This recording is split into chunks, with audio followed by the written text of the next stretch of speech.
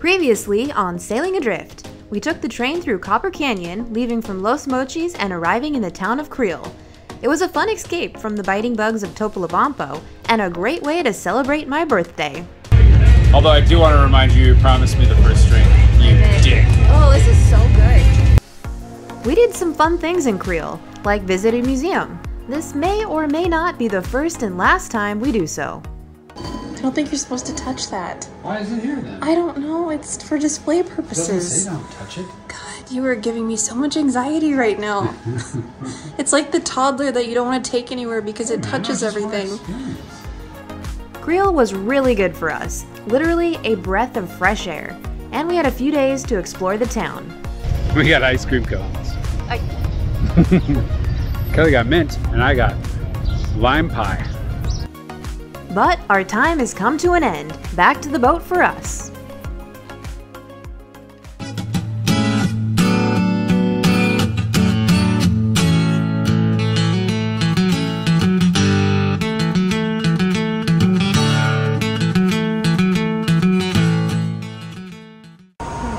Did a provisioning run. Now I'm putting groceries away, doing some laundry. Yeah, last day here, and got a lot of work to do, including actual work. So, better get to it. While I focused on the inside, Chris was working away outside, scraping the garden of growth off of our hull. After our chores were done for the day, we sat back and enjoyed the feeling of being mostly prepared for tomorrow's departure, in junction with another spectacular sunset. Have about 20 minutes till departure, and Chris and I both got our last luxurious shower in with unlimited water from the marina here. And the next couple weeks are going to be drastically different than we've been living so far. So Chris is up on deck getting the last of the deck ornaments situated, jack lines installed. My job is to focus on the inside, so I've done a pretty good job of that. I think I'm almost done. Everything is stowed away and secured. Prepare for takeoff. Okay, fired up. We departed from the dock with an extra set of hands, complimentary of the marina. Unlike the United States, this seems to be very common practice for most marinas we've been to in Mexico. Well, that was smooth. I like having a person on the dock. That's nice. That's a little luxury I can get behind. We successfully left the marina, but we'd have to dock again soon so we can fill up one more time before really heading out to sea.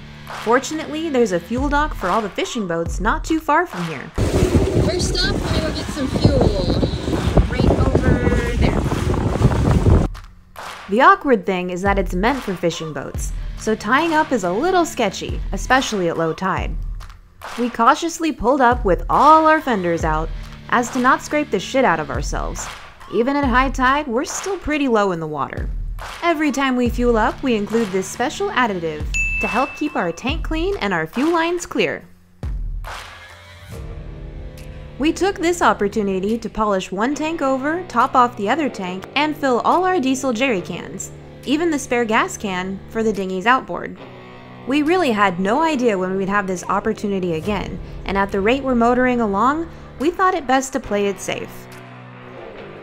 After strapping our jerry cans in, we took off from the fuel dock and headed towards Bahia Agua Verde. Nice pivot. Not over yet. Ah, we did it! All right, bouncing our way out of the opening to Topolobampo, the harbor entrance.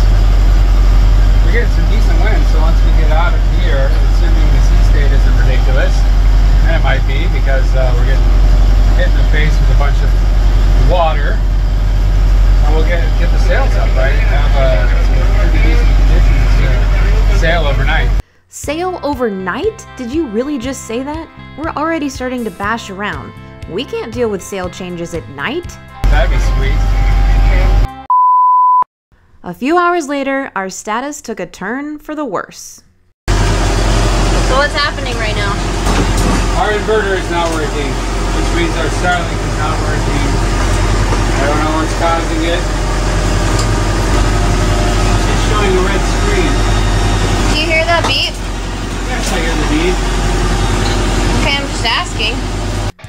then spent the next few hours bashing around like this.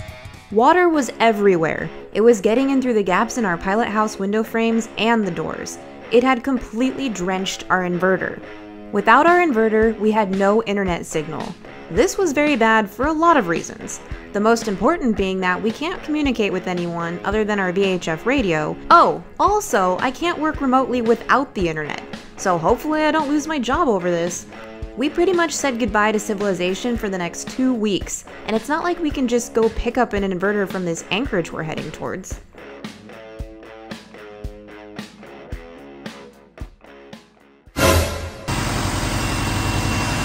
On top of that, the beeping we heard earlier was another major problem. It was our bilge pump alarm letting us know that the sea strainer was clogged and we were taking on water down below. This is Chris trying to reach it, but it's nearly impossible without ripping open the whole floor and physically climbing inside the engine room. Plus, we're rocking around and he has to do all this just by feel so he doesn't bash his head. Meanwhile, there's literally nothing I can do except for watch him struggle and be on call if he needs something or something happens. Well, that was definitely one of the roughest experiences we've had, but we made it through to the light of day. We made a perimeter check on deck and realized both our fuel tank for the dinghy and spare propane tank were now missing from the aft deck. Oh, nice to see the sun come up. The sea state never really calmed down until about 3 a.m. I've been up and letting Kelly sleep, but man, it has been a bit of a shit show. Just getting knocked left and right.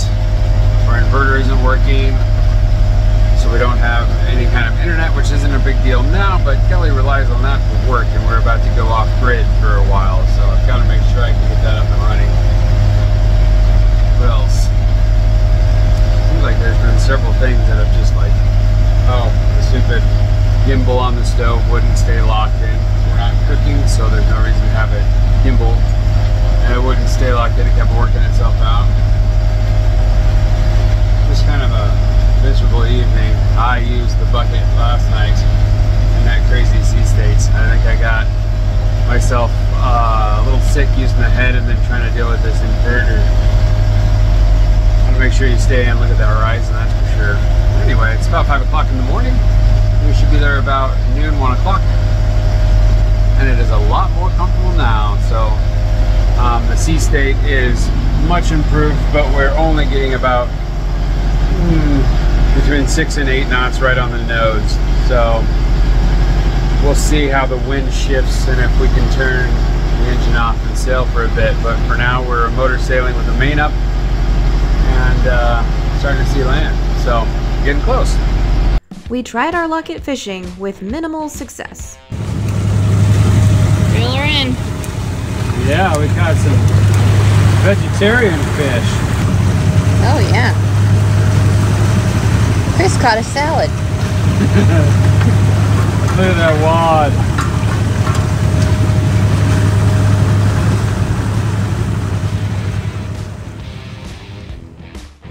We did catch a little bonito, but threw him back. It was too much effort to deal with for the amount of yield. By this point, the sea state had calmed down significantly. Still not enough wind to do anything with, so we took down our mainsail as we approached Bahia Agua Verde.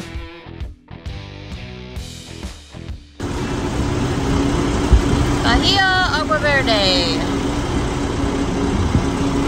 Water looks pretty blue to me. How about you? So far, gotta get up to the beach and see. We have some friends already. That's nice. We found a spot among other sailboats. Then we dropped the hook into some of the clearest water we had seen so far. Next, we backed down on the anchor to make sure we were holding. This anchorage had a nice sandy bottom, and we had plenty of swinging room. And we've landed.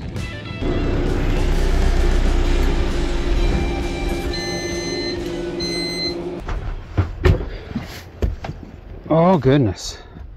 Peace and quiet. Kelly, I think we picked a great anchor spot compared to set job, don't you think? Yeah. Let's get this boat into hangout mode.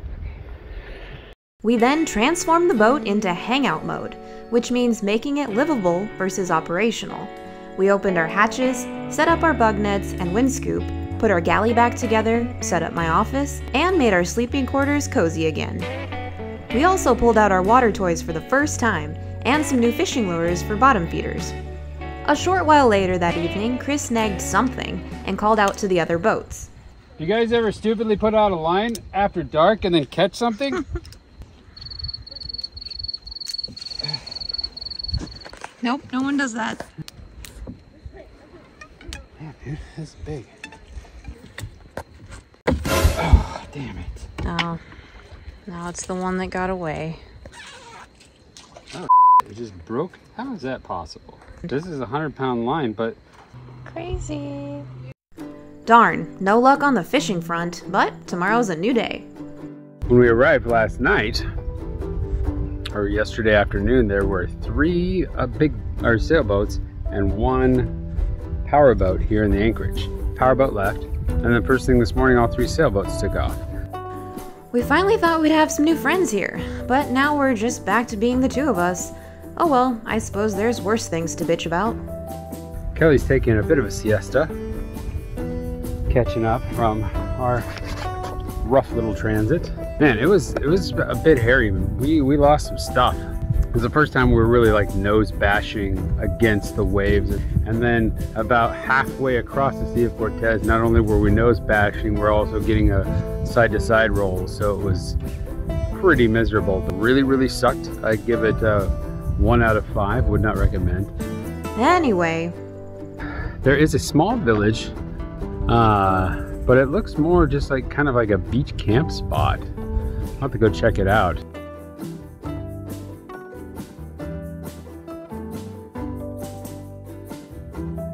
Today, we're going to test out our new paddle boards. We bought some cheap ones on Amazon, picked them up in San Diego.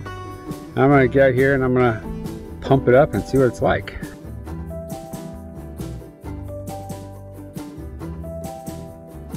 Those are huge. You're up. I am. How's your nap? Those are great. What does that mean? It wasn't very long. I did fall asleep though. Y'all feel refreshed? No. What?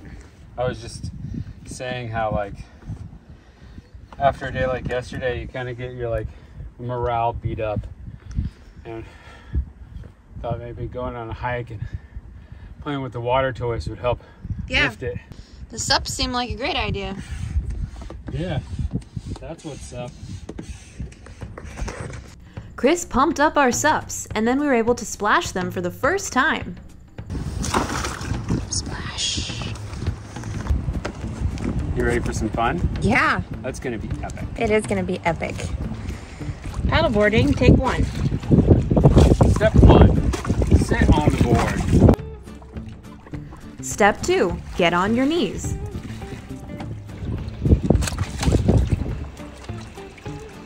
This is achievable. Up yours, we're only gonna make it to step 2 today. There you go. Look at you paddle. Look at me, I'm a paddleboarder. But this kind's a stand-up paddleboard, Kelly. Yeah, we're getting there. So I'm practicing my maneuvers out here. Mm-hmm. Out here in the beautiful bay of Agua Verde. Don't untie me. Don't you do it. Christopher. Christopher. Yes? I don't like this. I'm at the end of my rope. You want to toss it to you?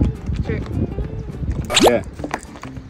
What is that gray shadow below you? Off. Sayonara. Bye. I'm making my way. All right, I'm gonna come join you. Chris joined me and we spent the next few hours paddling around and peacefully enjoying the cove. Looking into the clear water below, we saw all kinds of fish and got our daily dose of vitamin D. This experience was a huge morale boost after our crappy voyage over. We both really needed this. We're back from our paddling adventure. We never really stood up, but it was just what we needed. Yes, it was. We had a great time. We went from this boat to that beach. And then we hung out there for a while and went from that beach all along this coastline to see those cool rocks. And then we're like, hey, this is still fun. So we kept going. I went down to a little town. We just kind of like looked at what's going on over there. And then we're like, hey, this is still fun. Let's go see this new catamaran that showed up way over there and said hi. We paddled all the way back to here. And here's Kelly. Say hi, Kelly. Hi, Kelly. You want me to take that from you? Sure. Tomorrow we have a plan to bring you along on our adventures because we want to dinghy over and maybe take the drone and do some cool stuff with that. And then maybe go on a hike and then maybe do some paddleboarding. We don't know. You have a drone? Wait, hold up. Oh, God. Oh, Jesus.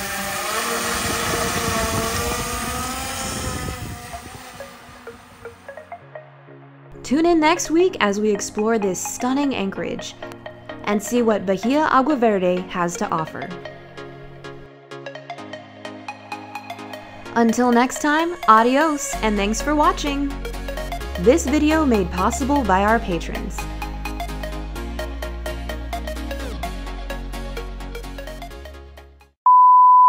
Good job, you made him angry. Yeah. There's a wasp in here. I swatted at him and bumped him. Yeah, at first you were like, just ignore it, babe. And then he gets this fly swatter out, and then he attacks it, and he fucking misses. Yeah, and now we're hiding, staying low. Oh, God. Get out. Go. There. Okay, we got him up front. Sweet. All right, I'm going to get him out of here. That's some progress. We get him out the door. You get him.